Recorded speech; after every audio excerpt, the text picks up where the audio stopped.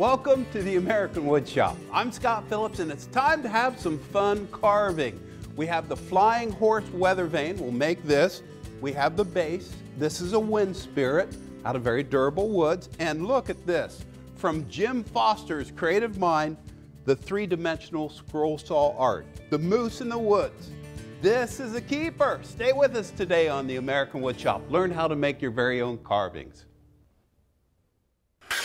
The American Woodshop with Scott Phillips is brought to you by Woodcraft, since 1928, providing traditional and modern woodworking tools and supplies to generations of craftsmen. Woodcraft, helping you make wood work. Craig, from the first cut to the final assembly, providing woodworkers with products that help simplify woodworking challenges. Craig. Gorilla Glue, for the toughest jobs on planet Earth. For dry hands that crack and split, O'Keeffe's Working Hands. Easy Wood Tools, American-made tools for all skill levels. Today we're going to do three carvings together. We're going to do the wind spirit in a piece of northern white cedar, very durable wood. We're going to do the flying horse weather vane, okay, out of walnut because that's durable. More on that later. And later, Suzy will show you how to cut this out and carve it into a beautiful three-dimensional carving.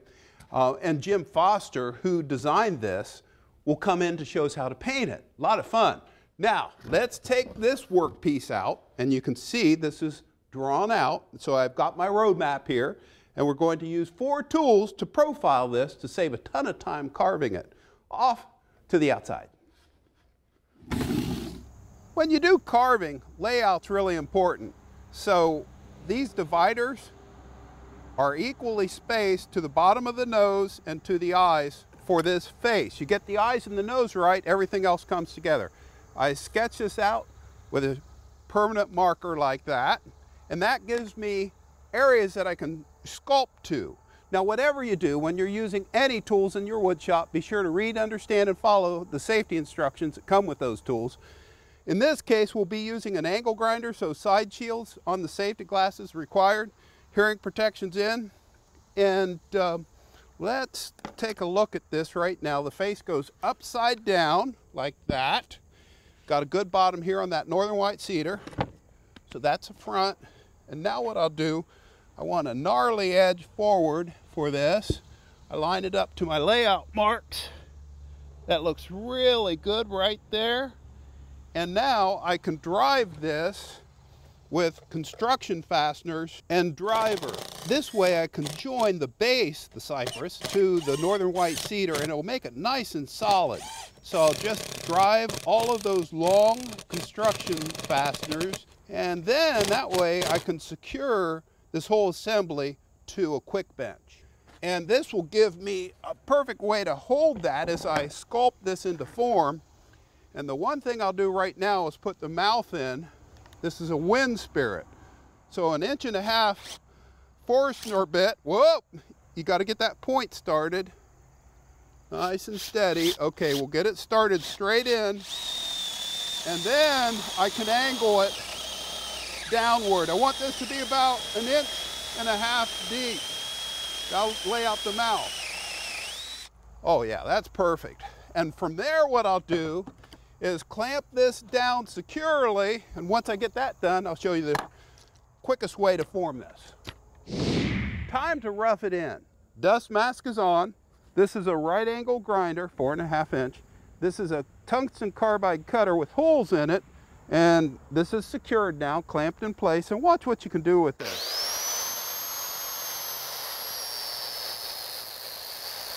Now if you look closely, you can see right through that cutter, and that way you can follow your layout line.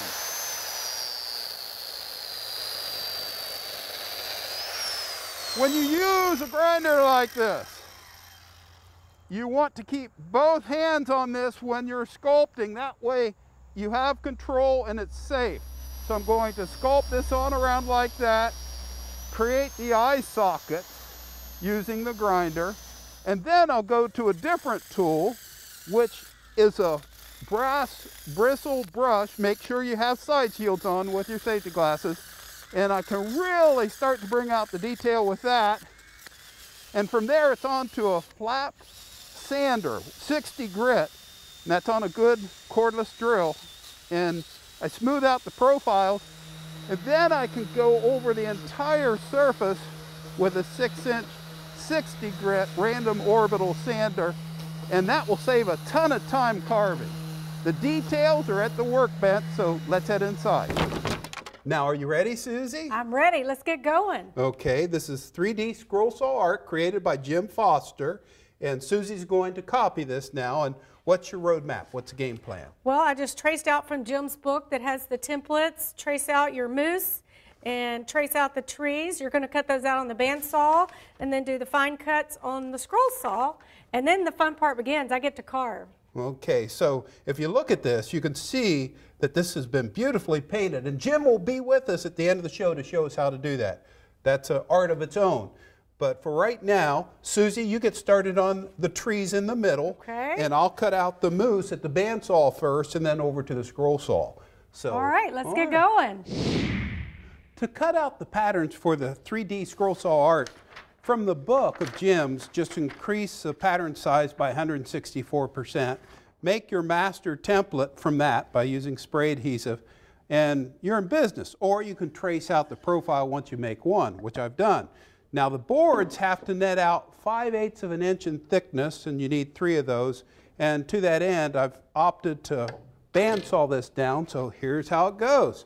Make sure that you use a good resaw fence and a 1/2-inch 4-tooth blade and push blocks to cut those wide boards down. That way the grain will all match. And once those are cut out, it's over to the scroll saw. Once I have the work pieces cut to that 5/8 inch thickness, you can see the trees in the middle are cut out, and I use the same technique for the moose on the front, and the number 7 blade is pierced through a pilot hole, and I ease this right on down onto that blade, tighten the chuck onto the blade, tension it, and add more tension back here, and I have this turned all the way up speed-wise. Turn it on. This is on dust collection through a HEPA filter, so there's no fine dust. And now what I'll do with that number 7 blade that has 10.5 teeth per inch is just follow the layout line of the moose. And the main thing with these scrolling blades is just keep the blade cutting when you make those turns. If you try to turn without cutting, well, down that road lies ruin. You won't be able to follow your pattern line. And so remember, this is going to be scrolled out and then carved by Suzy. So I'll just work through all these cuts, remove this area, turn it off, lift that out, pierce the blade through the other area, cut that out. And once I have this cut out, I sketch out the legs, and then it's back to Suzy.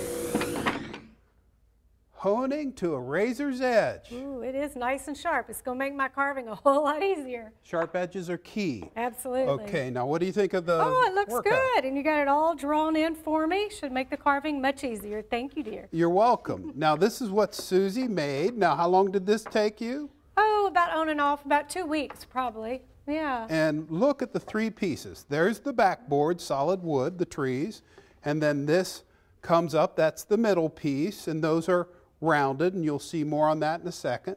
And then the moose that Jim helped with is now coming out of the woods. The head's forward, the rump is back into the woods, and that's key, and that's what she's going to show you, the tips on that. And this is the finished version of Jim's. So onward, Suzy. Awesome. I'm off to do my carving. Okay, thanks. Before we get started, I'll show you some of my favorite tools that I'm going to use the most. To work away the trees, I'm going to use these 2 knives. I've got a smaller detail knife that's going to be good for the small branches and the tight spaces. And then this bigger knife's really going to shave off those pieces of wood. So let me show you those in action. So I'll hold this here and just work that wood away here, and you let the grain tell you. You'll work it, and you can feel it if it's going to tear out a little bit. Just keep taking off that wood. See, just take that off there. And then I'll flip it over on the back side, and I can pull some off there. And just keep doing it. Just dig in. And make sure you have that Kevlar glove. And just keep working away the wood. There. And shave off a little bit on the sides. And that's really going to sculpt that over.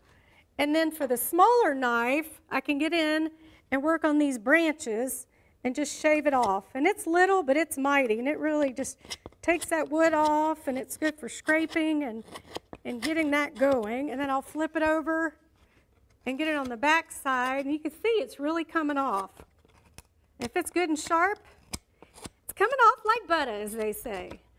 So then my other tools, I have a V-cutting tool, and you can see it's a nice little V there, and make sure they're good and sharp, and that's going to detail the tree trunk for me. So I'll go in here and start at the top and just do a deep V, and you can see that coming off there. And just pull it all the way down and just stagger it, because I'm just making that look like true tree bark, and it's really going to come alive. And then when I get down here at the bottom, I'm just going to carry it all the way down, and that's going to create the rest of the tree trunk and the root system. So I'm going to come down here, and that's going to curve around. And I can do it this direction because I'm left-handed. It may be a little bit harder to see. And just scoop it up. And just head that way. And I'll come back and forth a lot because this will need a lot of texturing. Okay, so that's how you do the trees. That's all my quick tips on the trees. Now it's time to get to the moose. Now with the moose, this is going to be concave here, so I'm going to scoop a little bit of this out, and this is going to be convex to make it really come out. So I'll get my little scoop gouge. And this one's just barely scooped. You can just see a little bit. And I'm going to use that third backing board underneath to give me room to brace it. And I'll just scoop this out a little bit. And just take little scoops out, because I don't want to take a ton away, and you don't want to break the antlers because they're way too cool for that. So just scoop that out. And you can see how I'm doing that. And just take little scoops. And that starts making it concave in, okay? So see there? It's just going a little bit. And I'll keep scooping that out. And that gives you an idea on how to do that one. Now this one's convex, so what I want to do is kind of round over the edges, because I want that part of his horns to really come out. And I might want to brace that a little bit, because that is kind of delicate. And I don't want to break it off. So I'm just going to shave off the edges of his antlers there, just a little bit at a time, and you just kind of round over the edges like that, and that'll just round it over. And I'll scoop off a little bit on the back side of that one too, but you can kind of get the idea there. Just scoop that out. And then for his body, I want his head to also be coming out this way, because I want him to look like he's walking out of those woods. And so I'll just shave off the edges of that just to kind of round him over. Just a little bit at a time. And watch the grain when you're working, because just shave off a little bit at a time right there. And then for the back of him, I want that to kind of go back in. And so what I'm going to do is hold it here and just shave a little bit off and kind of round off his rump, as Scott said, kind of making that go back, and just scoop out a little bit all the way around and doing that.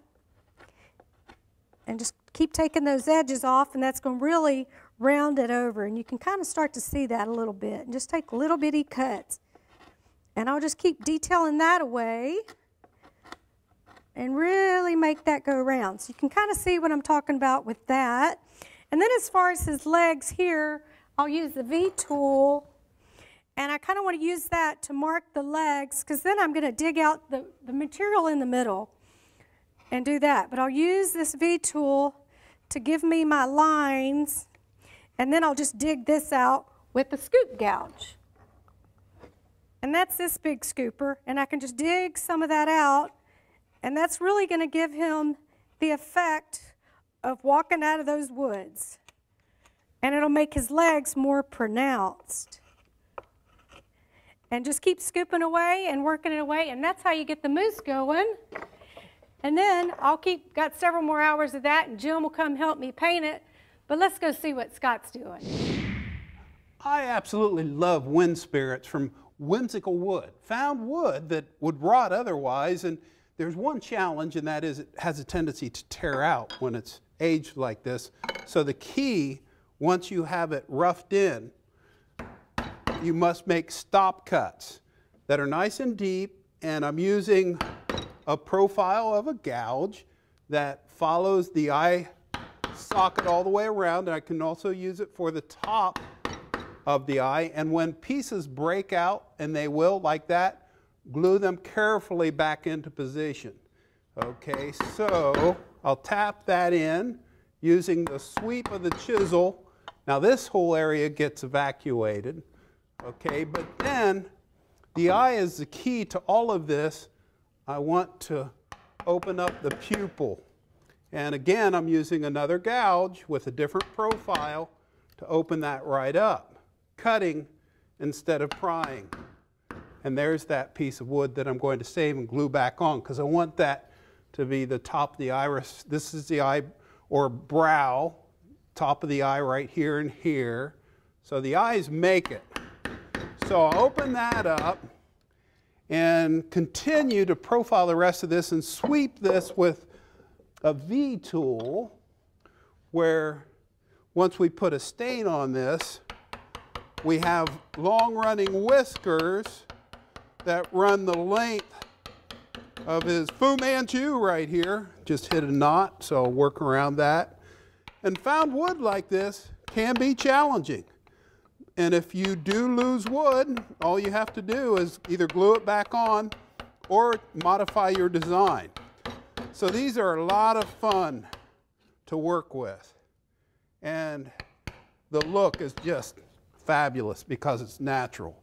Now I'll keep working on that. That will have about 3 more hours of carving. But look right here. This is the wind spirit, the horse. It's flying, the flying horse. And I have this gnarly piece of reclaimed walnut with 2 horse patterns. Over to the bandsaw. Now, before you think I'm crazy for using this board, look at how badly cupped it is, and it has a lot of defects, a lot of checks. And so this horse pattern that's 32 inches long, 13 inches tall, maximum height, that works perfectly on this. Maximum yield. I'll turn on the dust collector, sculpt away this way, separate these 2 patterns, and then use a bandsaw to cut, leaving the line so I can sand down to it. And then on the super tight turns, once the main pattern's cut out, I take that to the scroll saw, and I use a number 7 blade with 10.5 teeth per inch, and I sculpt in those details. And once I have that cut out, it's over to the workbench to add the details.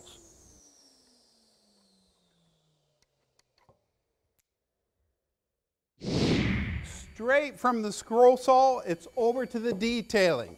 Now, if you look at this one, I profiled this outside using all the things that you saw me use on the face. Okay, so I profiled it to bring the muscles out. Then I'm using this chisel that vibrates as it cuts to bring in the accent. And then once that's done, you can see that I have a hole drilled here to go on top of the weather vane. And you want it through the front leg because that will make it directional. And that looks fantastic. A little bit of finish, good outdoor oil on this, a little bit of stain for character on this one, and we're off to the races. Suzy, the last time we did this, Right? you remember you bought this and Scott said that you were going to do this Right. when you retire. Right. Did you get a retire? No. Amazingly enough, I What's the haven't. matter with that guy? I know. I haven't figured out a way to do it.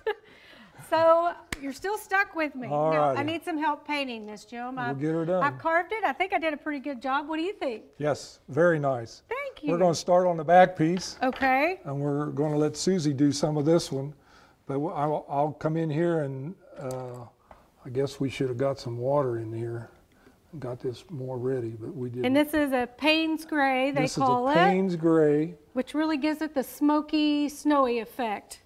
It's a great background color you use a lot, don't you, Jim? Yes, I use it on almost all my paintings. It's a cover that I put on, and then I'll put brown, burnt umber over the top of it. And it just gives it the coolest effect. It's a great background color. Because I did that, I remember, on the house last year that I Yes. carved. We used a lot of that and kind of wipe it off. And Now see, we wipe this down as much as we can. We put it on fast, and we get rid of that color that's sticking out there, because all we want is it down into the grooves of the wood. mm-hmm. So you really make it look like bark coming out of there. That is cool. Now, before we did this, we put on some linseed oil that you put on and soak in. That way it doesn't absorb all your paint, and you Right. can really see the paint, right? Does Right. it need to dry a certain length of time? No, it doesn't. Okay. You can go ahead and paint right over the top of it Okay. if you want to. Okay, Jim, I've just about got the trees done. How's the moose coming along? It's coming. Okay, we got burnt umber on here, and we're starting to paint his eye. We got his nose here. Cool. We got shadowed under his mouth, and now we're going to take and put some shadow underneath his front legs here. We're going to shadow that a little bit. He's really coming alive. That's amazing. And you rub it out so it doesn't look real strong. Back leg. Just gives it a little bit of definition. Yeah. Fun. And you know this is the undercarriage of his belly. Mm-hmm. So you want to wipe this down a little bit and get some shadows in there. Neat. Well, I'm using a heat gun before we put the final coat of the snow on. Jim, how are the trees going? Yes, and I'm putting brown, burnt umber on the trees, and we are using acrylics. We forgot to tell you that. Yep. I'm sorry. That should have been first. That should. We got so excited about the painting. Yeah. Okay, what we're doing here is we know the snow is coming in from the right side, and it's a snowstorm, so we're putting paint on the right side of these trees. And then after we get it heavy enough on the right side of the tree, then we'll go to the left side and just shadow the tree with white snow. Same way with the ground. Now see what we're doing on the other side, we're just hitting this real fast and getting a little bit of snow on there, and that just makes that tree just come alive. Okay, guys, let it snow. Now, the moose accent, Jim, with the gnarly brush. Let's see how that comes together. Okay, now we know the top of the moose is going to have more snow than underneath. Right. So we use a gnarly brush, and we put snowflakes on the top of the moose. Cool. And on his sides. And we'll do that on all the trees also. Wow. Fun. That is truly spectacular. Now, Jim Foster teaches carving classes in Piqua, Ohio, and the art of scroll sawing and wood carving. It's a book, 10 great projects, just like this one. Although this is my favorite, Jim. It is. It is. Put her there, brother. All right, God bless you guys. Thank you, Jim. Thank you. Okay, It's now. been fun again. It is. I hope you get to retire. Me too. Yeah, me too. Let's put them all together and see how it looks. There it is. All right. That's awesome. Scott gets time to put a frame around that. And that's in next week's show. Okay. But right now we have to go look at the weather vane. So that's a wrap on 3D All carving. right. Thank you, Jim. Thanks, Jim. Thank you. Oh, it turned out so cool. There you go, Susie. Now you'll know which way the wind blows. That I will. It looks beautiful. Now this show was all about possibilities with wood. Firewood into weather vanes. And I'll guarantee you one thing, that 3D carving, spectacular. Thank you. I love it. And next week, speaking of 3D carving, we're going to frame this out and make all sorts of cool frames. So stay tuned. And 3D frames as well. So thanks for being with us. See you next week. Woodcraft, since 1928, providing traditional and modern woodworking tools and supplies to generations of craftsmen. Woodcraft, helping you make wood work. Craig, from the first cut to the final assembly, providing woodworkers with products that help simplify woodworking challenges. Craig. Gorilla Glue, for the toughest jobs on planet Earth. For dry hands that crack and split. O'Keeffe's Working Hands. Easy Wood Tools, American-made tools for all skill levels. For more information behind the scenes at the American Woodshop, go to our website for complete details on tips and like us on Facebook. Was you ever in Aberdeen? Bonnie laddie, heathen laddie, prettiest girls you'll ever